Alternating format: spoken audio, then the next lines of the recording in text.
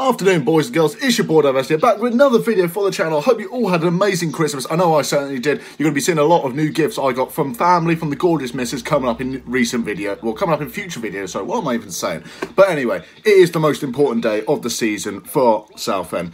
When you see those new fixtures every season, you look straight for one thing, and that's derby days. And we have got one today. We have got at home versus Colchester. Gotta say, after what happened earlier in the season against Colchester, I'm begging we get a win. If Colchester managed to nick it today, they could see themselves up in the promotion places. If we win today, we could see ourselves escape the bottom two.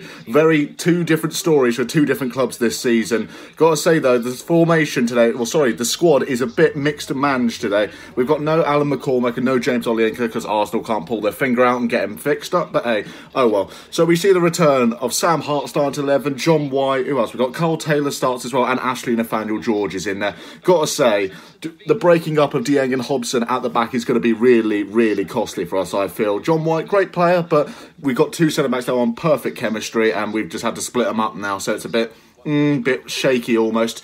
But it's good to see Sim Akinola getting the start, I've got to say. We've got Greg Halford on the bench, who, as we've seen, came on after hours after signing, scored a bloody winner. Not a winner, scored a goal for us, you know. So it's brilliant to see that sort of stuff. And we made get my words right. We made a signing earlier today in Louis Walsh. No, not the X Factor bloke. Don't get that confused, anyone. We've signed him as a winger, previously played for Nottingham Forest and Barnsley. Great to see. Might be a quality signing, 18-month deal. Let's see how it goes today with him. But that's not important today. What is important is we pick up the dub, bring the W home, and get these points and get out of these bottom two. Come on, you Blues, let's do it. What a play by the boys there. Timmy Dieng already starting off the game further forward than expected. Made a charge into the box off a pass from Sam Hart. Hart receives the ball back and earns a corner there for the Blues. Great start for the boys here. Haven't let Colchester really at any chance here. 5 minutes on the clock as well. Gotta say, good start, good start. Dimitri here to whip in. Got his hands up in the air as usual. He wants that high five. He does it every week. He doesn't get the high five back. You know what? I'm feeling a bit sad for him this week. Dimitri, standing tall, going for the run. Sends the ball in high towards the back post. Onto the head, I think Hobson, into the box, caught by Gherkin. What a name, Gherkin.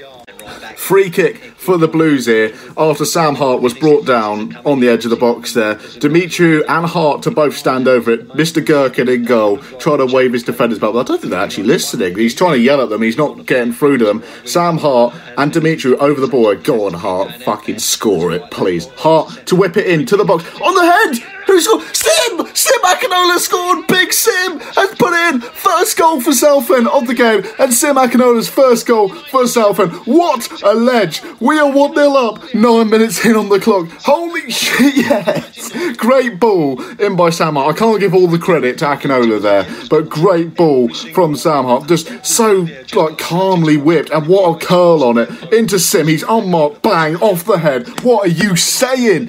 Christmas Day, up big Sim. Sim is a ledge. 1-0 to the Blues here. Let's go, come on! Colchester are absolutely shite so far. They're giving the ball away. ANG was running into the box then to slot it home, but it was blocked luckily by their defender. They have worked out to the edge of the box now. Blues trying to find their way in, but now Colchester have cleared. But fuck me, it's 15 minutes in and we're looking, like I said, like Barcelona, Real Madrid sort of style here. What is going on? 21 minutes on the clock here. Gotta say, Blues have been all over Colchester. They've had little to nothing. They just had a corner, Colchester, which just ended up as nothing almost. Like, we've been firmly in control of this game, really good. It's so surprising to see considering our start to the season. But Blues do pick up the ball here in midfield with Carter. He is sprinting through. He's gone through 4 players. Taylor looking for the shot. Plays Dieng. Dieng shoots. Dieng scores. Dieng has scored. 2-0. Timmy Dieng has scored. He loves the truffles. He drinks the champagne. He has scored 2-0 Southend in the Essex derby. What a fucking play. God. Look at the team going over to celebrate. You can see the passion, the character is there. Oh my, Carl Taylor, you deserve the credit there. He nuts 2 of them, went through 2 of them, played it into Dieng, who split the defenders apart and puts it in the corner. 2-0. When was the last time we were 2-0 up within 30 minutes, I think it is, or 20, even 25? Like, this is nuts. What? Timmy Dieng, he is one of our own. He hates Cole U. Come on! Oh, Jesus. Colchester nearly got one back there. Poku played a lovely ball in there to the Colchester number 10, Brown, who spun Hobson on the turn but put it wide of the left post. Luckily for us there, that should have been a Colchester goal and then back in it. But Sam Hart, more concerningly, is gone down injured over here next to the halfway line after he was turned by the Colchester mid.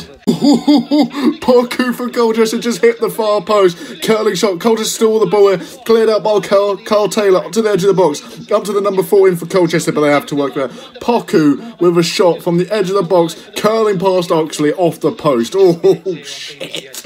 Colchester starting to come into it a bit more towards the end of the half now. Bit scary to watch, but hey, let's keep going. Blues eventually have cleared the ball here and fouled by the Colchester number 18.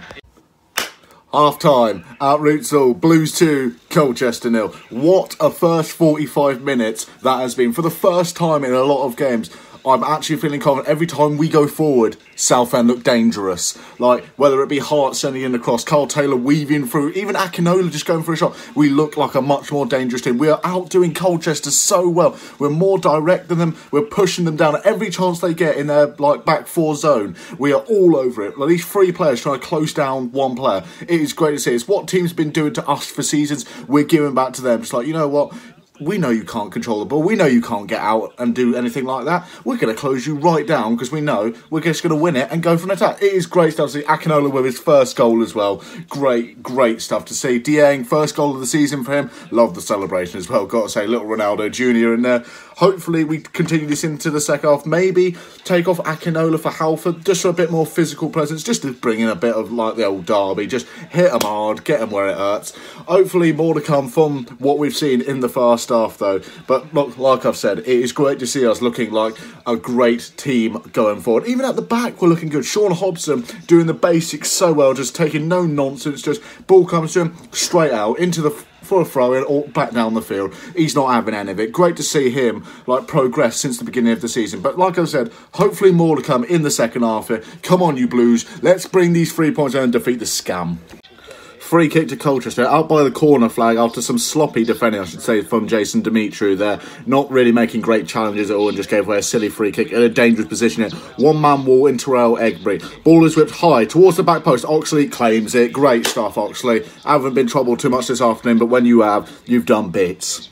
80 on the clock here. Greg Halford coming on against his former club Colchester for the first time in 14 years. He's going up front with Big Aqua, so I can only see us trying to ping the ball in now. Whoosh! As I was saying that, Egbury picked up the ball in the middle, loose ball, had a shot and it was just blocked by the Colchester defender. Otherwise that was going straight in. Goalkeeper did not even bother moving then. Just as I was saying that, Halford has come on for Carl Taylor here, but what a bloody shot there by Egbury. That nearly went in. Aqua dummied it for him and then damn, corner coming up for the Blues here though. Come on Alfred, stick one in against your old club. Corner for Colchester, 5 minutes left on the clock. Ball whipped in with pace, cleared out though, and smacked over by the number 4 on the edge of the box. He looks like a bimbo. Is that what they all look like from Colchester? I think they do. They've only got 4 fingers, I swear. Nathaniel George, please, off to Dieng. No! Dieng skied it. Nathaniel George did the fullback there on the byline. Played it out to Timmy Dieng. He had about 4 options in the box. Played to Dieng, and Dieng got his foot under it, and it went for a conversion, 3 points, and all that.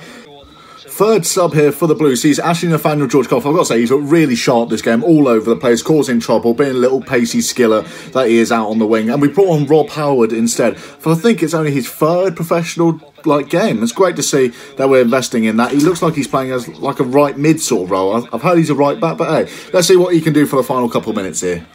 Oh, it's kicking off here. It's kicking off here in the last few seconds. 4 minutes out of the 5 played. The camera's just turned away, but apparently there has been a nasty challenge off the ball there. The number 6 for Colchester is ripping Terrell Egbury out of that situation. He's actually leading over a lot of players to get in someone's face. I don't know what the challenge was or what it was for. I'm hoping they're going to show the replay, but fuck me, there is a lot of players surrounding each other. There's at least 10 in there. Everyone is here. John White is being spoken to. Everyone's been pushed away. What's going on here? Who's being called over? Oxley is up by the halfway line. What is going on here? This is handbags all over the field. Number 4 is pulled over for Colchester. Hobson is booked. And the number 4 for Colchester is booked. So no red cards? Really? It's an Essex derby. We've got to see at least a red card. Hopefully for Colchester, but hey. Mark Oxley standing over the ball here, getting ready to smack. This has to be the foul kick. We're already 2 minutes over what was predicted added time. Oxley lines it up, sends a banger down the field. Ref hasn't blown it yet. Why have you not blown it? Now he has blown it. What a fucking result for us. Beaten the local rivals, the team that were in 10th that could have gone to playoff places, and guess what? You ever, boys? We are out. We are off the foot of the table for now. Depending on results coming up, I know Scunthorpe were currently losing 3-2, so this might see us actually pop out and Scunthorpe and Stevenage slot into the bottom. But what a bloody result. Reveal will be coming shortly. Mark Mosley is on the pitch beaming right now. Right, all, here's the review of that magnificent showing from the boys there against the Scum. Gotta say, 2-0 victory, thoroughly deserved. Colchester fans, if any of you are watching through this, I've got to say, what are your points? I just thought you guys never really got off the gears, really. You had a few good chances, I have to give you that, but apart from that, there was nothing. You just made silly mistakes. I heard on the radio throughout the talk that you like to do the passing out from the back, which we tried, but obviously, you just got to be reminded the Kings of Essex are, you know, 6-1 against in the Pissy Cup. Nah, that's nothing. Let's just get back to the league stuff, and we are champs again. Great to see that, Kings of Essex over here. But no, man of the match today has to go to Sean Hobson and arguably John Watt as well. That centre-back combo. Yet again, the centre-back's doing better, and Sean Hobson is involved in it yet again. Potentially, I'd start thinking of getting him in on like a permanent deal. He's only here for a year until the end of the season, so I would probably think about now getting him in on permanent, because let's say the last 8 or so games, he has been absolute quality. No one can argue. He has been top game. Akinola as well, first goal for the club. Great to see that big Sim getting the goal. But like I said, he didn't have many chances throughout the end, but the ones he did, he took really well on. The whole team really deserves praise from it all. Another clean sheet thanks to defence and especially Mark Oxley. We're only 15 points off the playoffs now. This is easily, we could easily get there now. But you think about it, we might be on a bit of a high at the minute, but we could easily do this, this could be. But as the table stands right now at 3:30 in the afternoon, we are currently sat in 23rd. We are off the foot of the table for the first time since the beginning of the Football League, the opening day. We are off the foot. Stevenage now occupy that position. We are 1 point behind Barrow at the minute. I believe Barrow are not playing today, but we have got them coming up in a couple of weeks, so that will be definitely a game to watch. That could easily get us off the bottom, well, out of the bottom two, sorry, not the foot of the table. God, I've got to get used to not saying that anymore. But on to Tuesday night, on to Leighton Orient, or as we like to call them, Borient. Great stuff to see there. But I hope you've all made it to the end of this video right here. I'm going to wrap this up now. I hope you've enjoyed the Essex Derby vlog. I know I have for a certain. God, Kings of Essex, feels great to say that again. But I hope you all enjoyed. Make sure you like, comment, subscribe, all that lovely stuff down below. And if you're a new face around here, make sure you put it in the comments. Say, hello, I'm a new face around here. I'll be lovely to see you. Anyway, my name's been Diversity, and it goes like, peace.